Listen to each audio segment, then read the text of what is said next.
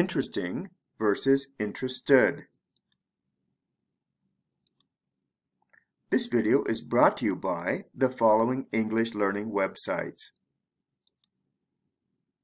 What's the difference between interested and interesting, and other words like this?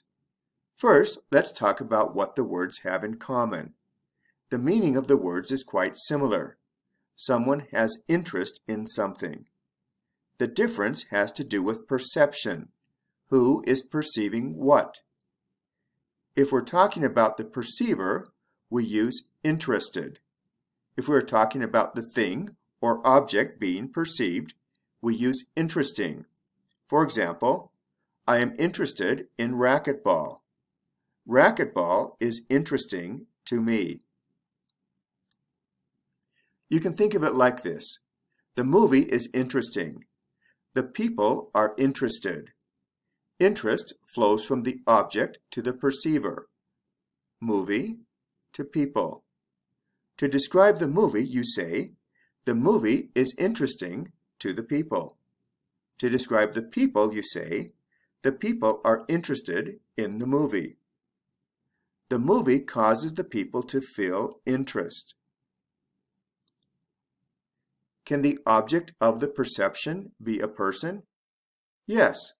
Look at this example. The professor is interesting to the students. The students are interested in the professor. The opposite would be, the professor is boring. The students are bored. There's more. Let's dig a little deeper. This presentation will deal with the following. Other words that use this pattern. Linking verb usage. Verbs, adjectives, or what? Common collocations. Unusual pairs. Special noun usage. Shifting focus. 1. Other words that follow this pattern. This is the easiest thing to understand. Simply recognize the words that fall into this category. We'll look at them in pairs. This is a common, not a complete list. Interested, interesting. Bored, boring. Excited, exciting. Amazed, amazing. Tired, tiring. Relaxed, relaxing. Confused, confusing. Annoyed, annoying. Fascinated, fascinating. Embarrassed, embarrassing. Frightened, frightening. Discouraged, discouraging. Touched, touching. Frustrated, frustrating. Addicted, addicting. Perplexed, perplexing. Satisfied, satisfying. Amused, amusing. These words are often used with linking verbs. Think of linking verbs as equal signs. A equals B. The man equals healthy. For example, the man is healthy. The man was healthy. Linking verbs can be used in any tense. They equal excited. They are excited. They seem excited. Linking verbs include be, seem, appear, and perception verbs, such as look, sound, smell, taste, and feel. For example, she looks amazing. That sounds boring. You appear tired. 3. Verbs or adjectives. We sometimes call the ing form the present participle, and the ed form the past participle. That doesn't mean they are always verbs. In this case, the words are actually used as adjectives. Like other adjectives, they can be used after linking verbs and before nouns. For example, the city is huge. It's a huge city.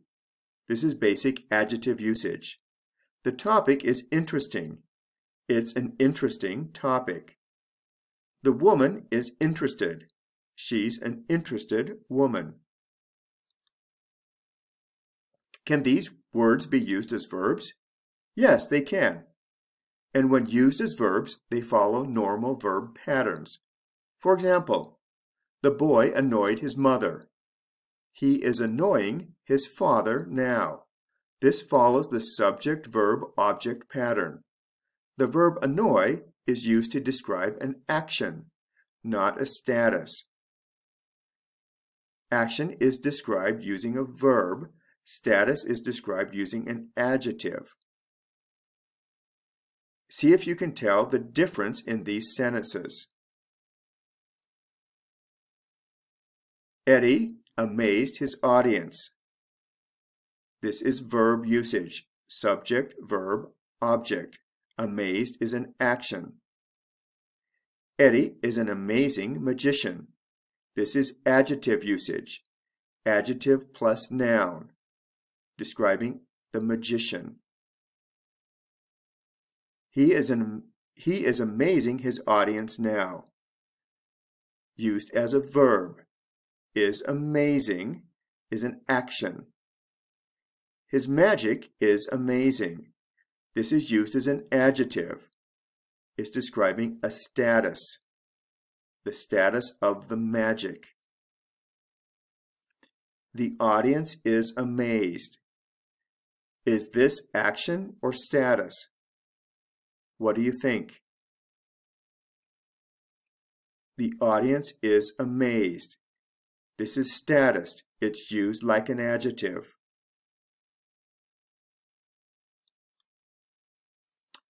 Let's try some other examples. How will you complete the sentences? Use forms of the word relax.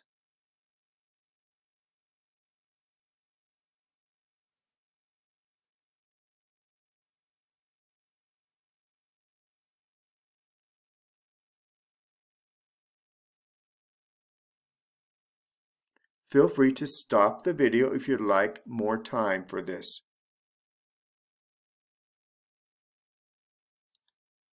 Answers.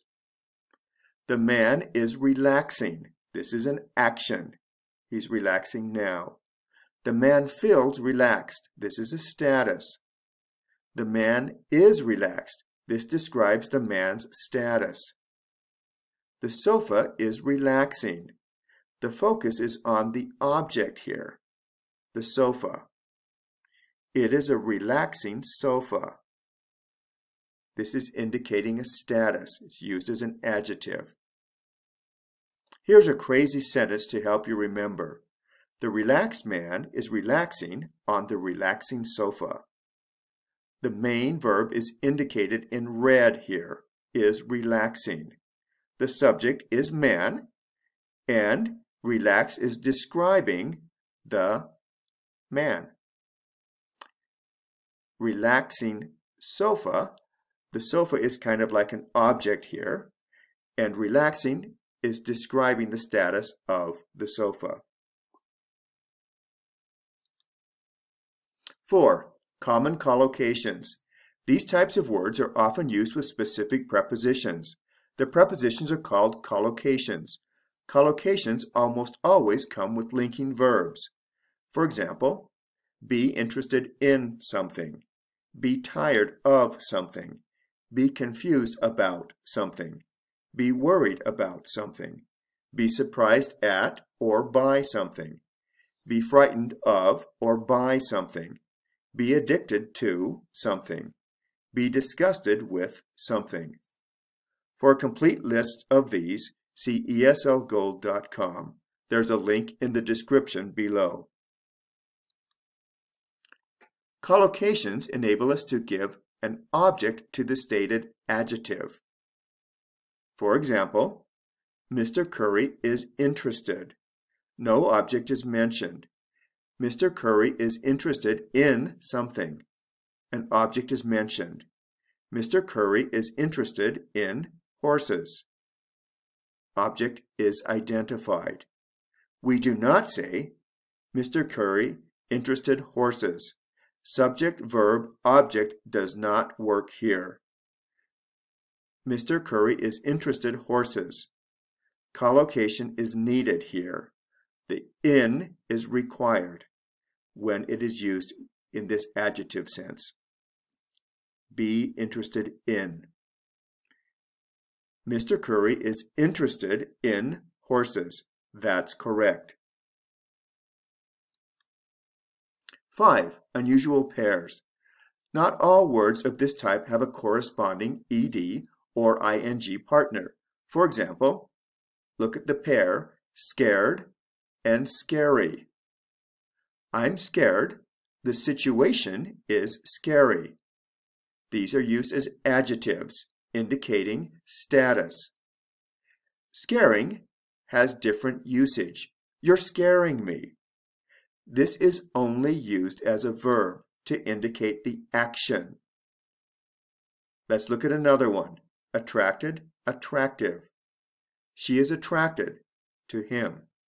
He is attractive. He attracts her with his smile. This is the subject, verb, object usage, and it's indicating an action. Here's another one. Be prepared or be ready. She is prepared. She is ready. Her speech is prepared. Her speech is ready. The status here refers to a person, she, or an object, speech. Prepare as an action verb is a little bit different.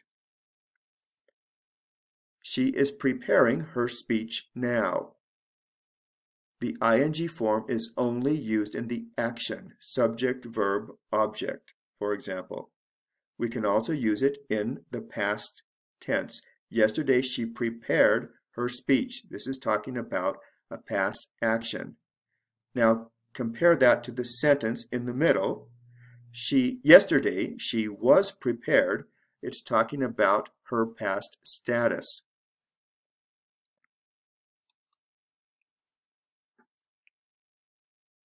Six, some of these words can also be used as nouns.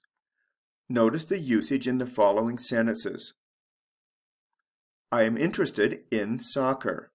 I have an interest in soccer. She is concerned about her job. She has concerns about her job. Note the usage of have and the corresponding prepositions from the collocations. Be interested in, be concerned about. 7. When these words are used as verbs, the focus shifts to the object. Emily is interested in poetry. Poetry interests her. The object becomes the new subject. I am not worried about my finances. My finances don't worry me. Collocations with this form. When the focus is on the object, the ing form is used, and to is needed in related collocations. For example, volleyball interests me. Volleyball is interesting to me. That discourages me. That is discouraging to me. Let's practice these in sentences. Tell whether these are correct or incorrect.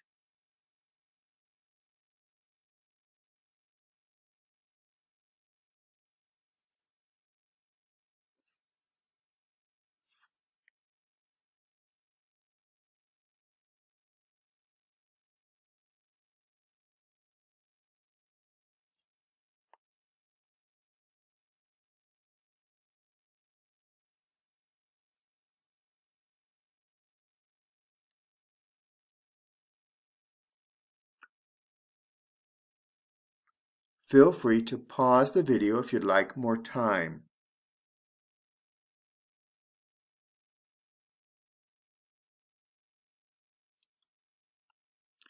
Answer key.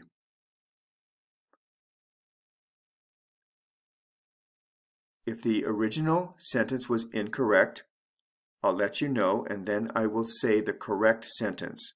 For example, number 1, the original sentence was incorrect. The correct sentence is, Jonathan is not interested in video games.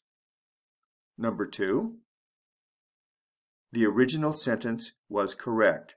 My economics class this semester is very boring. 3, incorrect. Connie was embarrassed when she went on stage. 4, incorrect. George was fascinated by Martha's personality. 5, incorrect. I thought it was a very disgusting story. 6, correct. He is excited about his upcoming trip to Malaysia. 7, correct. Madeline was touched by the old man's kindness. 8, incorrect. He was frustrated with the service at the restaurant. 9, correct. Yesterday I heard some surprising news. 10, incorrect. The teacher's explanation was very confusing. 11, incorrect. Jill is or was satisfied with the results of the test.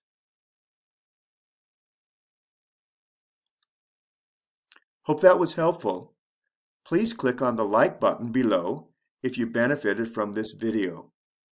Also, don't forget to subscribe to our channel for more videos like this.